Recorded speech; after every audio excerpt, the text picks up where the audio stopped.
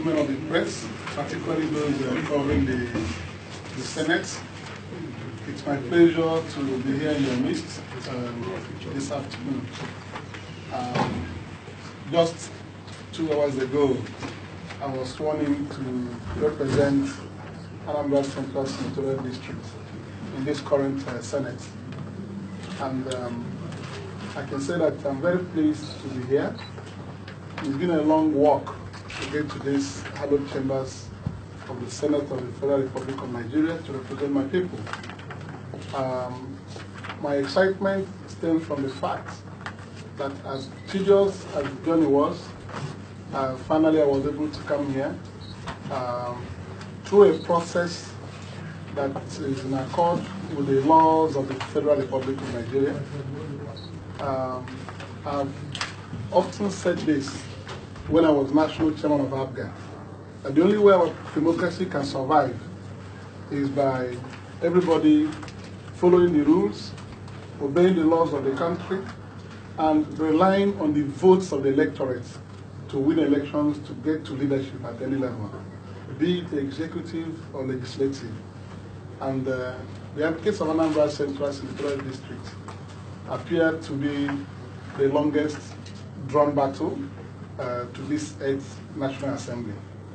I'm very happy that the institutions that had roles to play in this matter were patient enough for us to get to this stage where the person who not only won the election in 2015, but was rigged out, was given the opportunity to go through the judicial process to get this victory, which brought me here now on the 13th of January 2018. No doubt, so much has been lost, particularly by my people of Anambra Central Senatorial District, but there is no loss that will be greater than the loss of due process, obedience to the laws, obedience to the Constitution of the Federal Republic of Nigeria. When I was being sworn in this morning, my oath of office and my oath of allegiance underscored the fact that I must be obedient to the laws of the Federal Republic of Nigeria. I couldn't imagine that somebody would want to be a senator, a House of Rep member, a governor, even president, or anything without following the provisions of this Constitution. So those who have abused our laws sometimes find themselves in the hallowed chambers or in the executive authority taking oath of allegiance to the Constitution. There's no way you can bypass the provisions of the law and arrive at any position and begin to swear to an oath of allegiance. It's a very important oath. When people do take this oath, they don't imagine the implications of saying, I do this, so help me God. When you attach God to any oath you take, you must be very careful with what you do. So I am very happy that eventually I've been vindicated. So much was done, so much was put on my way to come into this Senate. But I persevered, following what the law says. I went through various courts. Some of the courts rendered wrong decisions against me. I went to the appellate court to get justice. And it is important for us to know that in this country called Nigeria, there is no shortcut to what is right. Everybody must follow what is right. That's the only way we can survive. People who circumvent the processes, the laws, will keep landing us in trouble. Because if you are sent to office, to authority, through a fraudulent process, you cannot promise Nigerians that you'll be a good leader. So mine is a lesson to everybody who wants to engage in judicial process, engage in political process. As national chairman, I fought very gallantly to deepen democracy in this country, using ABGA, the party that I led, from 2003, when the first governor ABGA won his election, he was denied. We had to go through the tribunals and the Court of Appeal before that governor emerged. Again, through the same event, I was able to spearhead, for the first time in Nigeria, a tenure interpretation suit. Because when Governor B came into office, he was described as a youth corps governor, because his tenure had been eaten deeply into almost 3 years.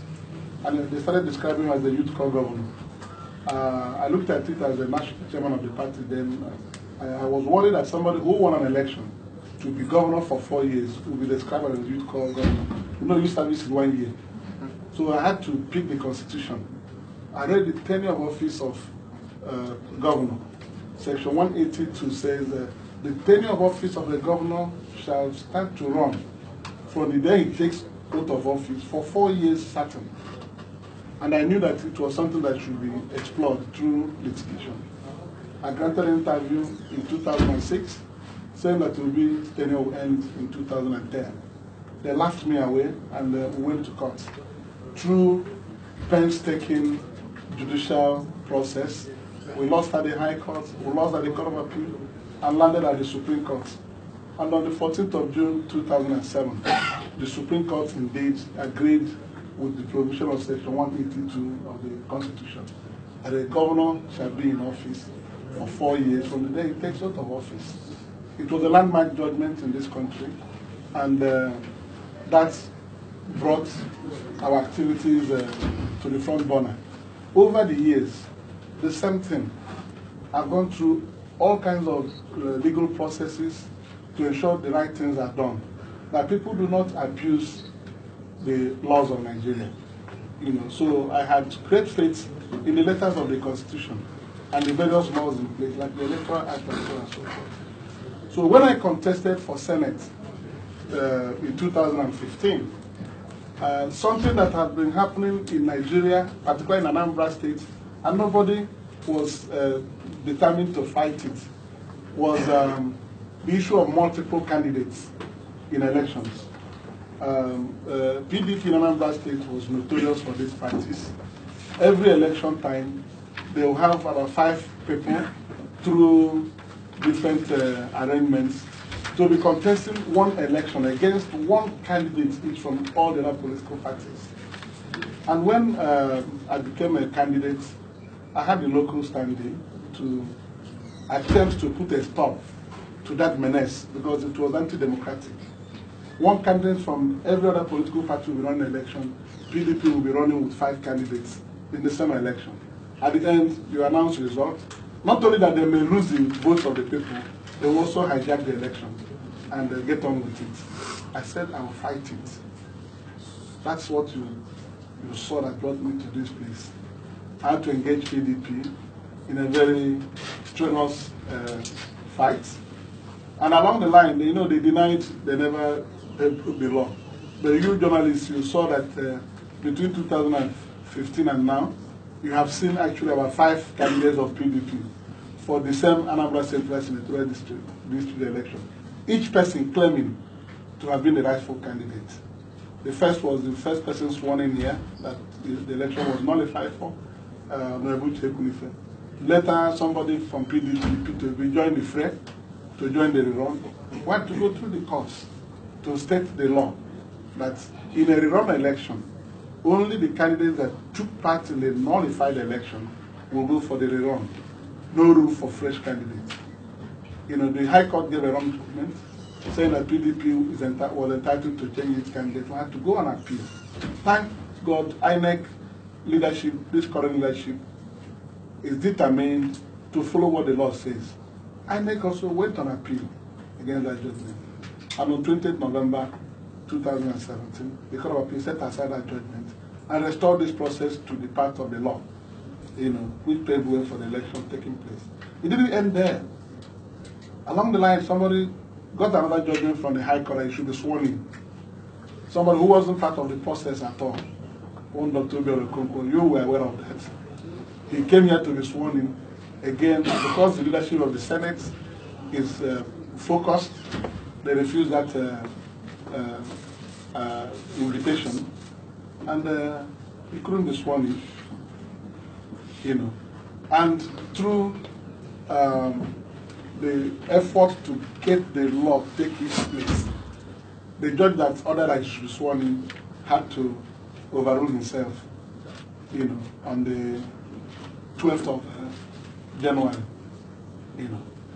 So these are the things. While we were there, one other person came up to the Court of Appeal claiming that he was the candidate. Election should not take place. The Court of Appeal refused.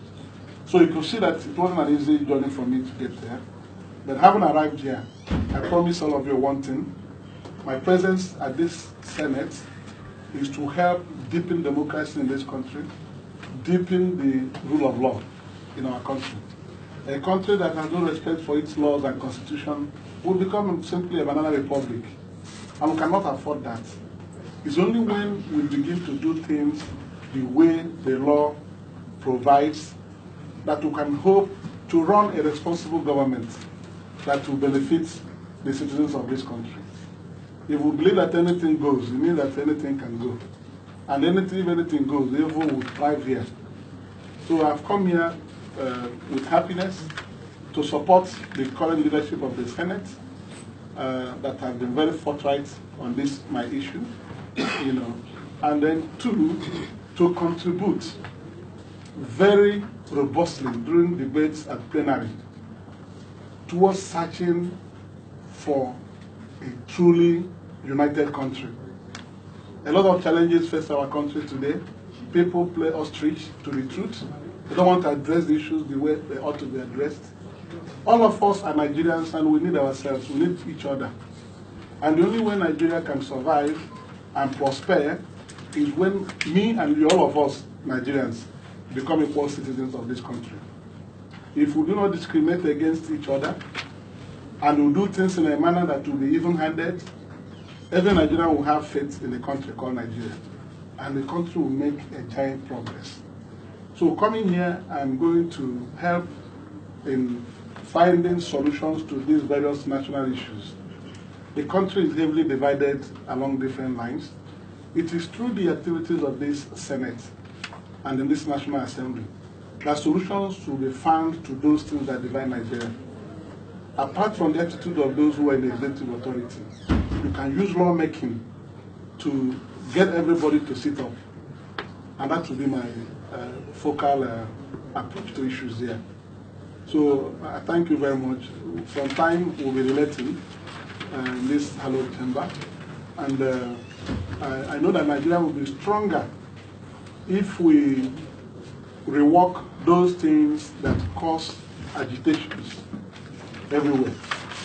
When people are complaining and you don't want to address the reasons for their complaints, the problem will fester, and when the problem festers, what you will be getting will be revolt from various groups.